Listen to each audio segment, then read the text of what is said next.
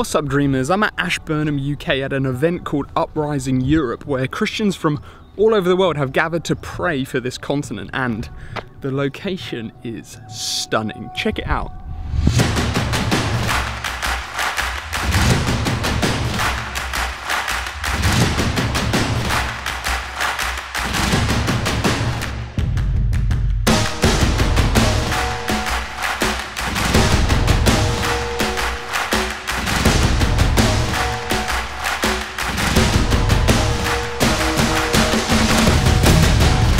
So now I'm going to show you where I've been set up for the week in my little digs upstairs. Room 300, this is Sparta, baby.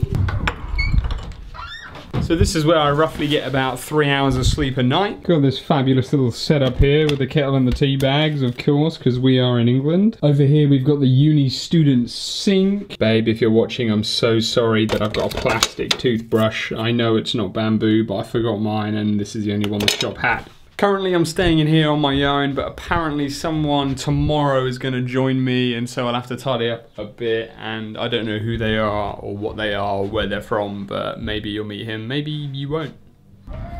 Sounds to me like the band is rehearsing for another session tonight. What I've gathered is they actually invited someone from every nation in Europe to come to the event this week and to pray and to worship, and I think that is just awesome! Apparently there were some guys who have been driving for the last 2 days to make sure that they're here. I've made friends from Spain, from Croatia, from Sweden, and I'm a huge fan of traveling and getting around, so this is my kind of event. You guys look like you're having so much fun doing so much hard work right now. How's it going? Good. I am going to make an assumption. Are you guys from the Philippines? Yes. Wow. You are. Are How you do too? You know? Because I am a huge fan of the Philippines. Wow. I was there for like 6 months. Wow. Where and in the Philippines? Everywhere. Oh, really? Yes, I made a film about a pastor who ran the whole length of the country. Is that Pastor Fred? Pastor Ferdy Kapiling. Oh, that's our pastor. What? Yeah, from Victory. So you probably saw my video. I believe God made me for a purpose, and He made me fast. When I run, I feel His pleasure. It was yours? Yeah. Whoa, that's No. why. Oh wow. No What's way. your name? I'm Joseph. Nice to meet you. CJ. It's so good to meet you guys. Salamat for coming all this way. Wow. Dropping the only Tagalog word I can remember. You're good. Yeah. But I can't believe that. You're in my vlog now, by the way. Okay. So I hope you've made it onto YouTube. How do you feel? Binabati ko yung pamilya ko dyan. Okay, you heard it. Na kami. That was, I'll translate what she said is like, subscribe. I'm so happy I've met some Filipino, Filipino, a Filipino, a Filipino, a Filipino. Bebo, bebo, bebo, bebo, bebo. So if you came all the way from the Philippines here, why? Why did you come?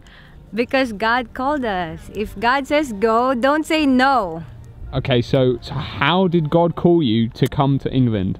Yeah, so like few weeks before the July 4th or July 8th, this event, it was like 3 weeks in preparation. And so God told me to just register to this uprising, and I was like, why would I register? How did He tell you? How did God speak to you to say that?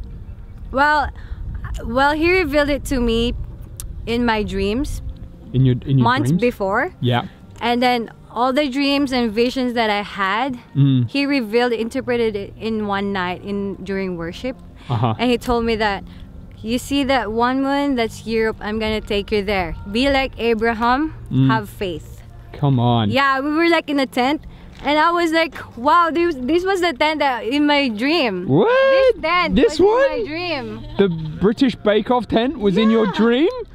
Yeah, I was looking at these 6 moons and God was like, you know, those 6 moons are the 6 continents, and the last moon that I see in my dream is Europe. You're gonna go there. What? And so yeah, I'm here and God says, okay, I should just obey, and then I'm here. I'm excited. Amazing. And you're in a really random place in the middle of England where no tourist ever comes, but you're here. Yeah. And we're so happy you're here. Yes. And this is great. Well, there you are from my Filipino friends. Bye bye. Jesus!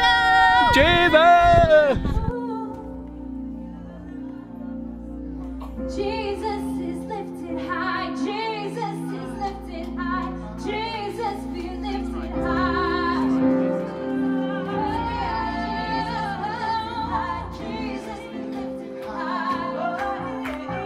Jesus be lifted high. Jesus be lifted high. Jesus be lifted high. Jesus be lifted high. Jesus be lifted high. Jesus be lifted high.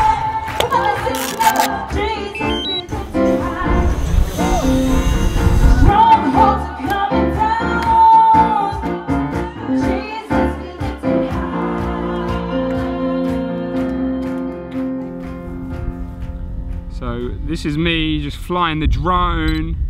I'm not totally sure what I'm doing, but I'm feeling pretty confident because, you know, it's like playing PlayStation really, isn't it? Maybe. Looking straight into the sun right now. It's so hard to like hire a drone. You need to be in the middle of nowhere, private land, you got to check online. In England, it's so hard. I could get shot down by the army at any point right now. I did it. Successful flight. There was a second there when I really thought that I was gonna actually crash land it into the lake, but it's not, it's safe, it returned home okay, and the footage is looking sick. Let's go check it out. Can confirm, drone is safe and sound. I didn't crash it, I won't have to pay lots of money, and I made a friend in the process. Say hi. Hi. What's your name? My name is Veronica. Where'd you come from? I come from Dallas, Texas. I flew over here today. Wait, did you come all the way over here for this event? I did. Why? God told me to, and I said okay. How did God tell you to come to England all the way from Dallas? I prayed about it, and God said, take a step of faith, go. There was something that He wanted me to participate in, or He wanted me to either receive, and I just bought a ticket. I told my parents, and I flew out here.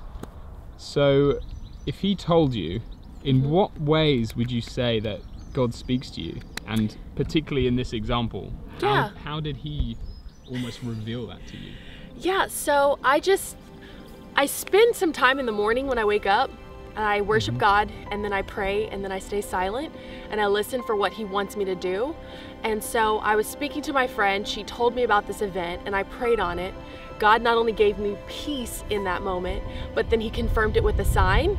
My aunt, who is near and dear to my heart from Kansas City, actually sent me a letter and a CD of a local singer in her church, and on that card was a picture of London. She has never sent me anything like that before. And I was praying, I was like, God, just send me a sign and confirm it. And when she sent that picture on a postcard, which is totally random, from Kansas City, I just knew that I needed to go. So good. And here I am.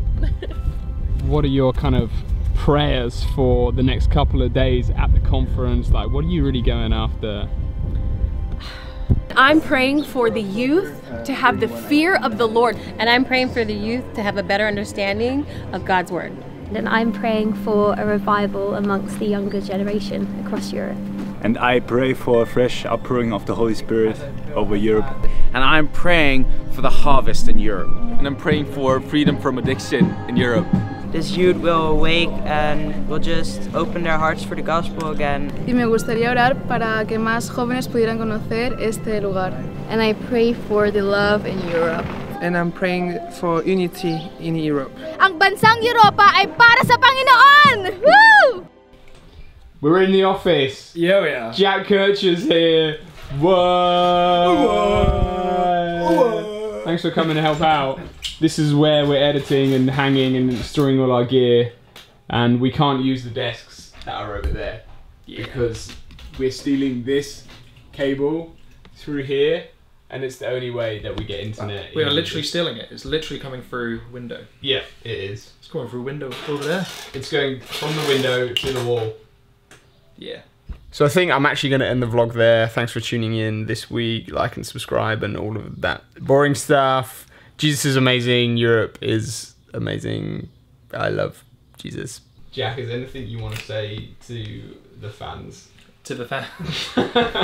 To the fans. Keep rotating. Hey! One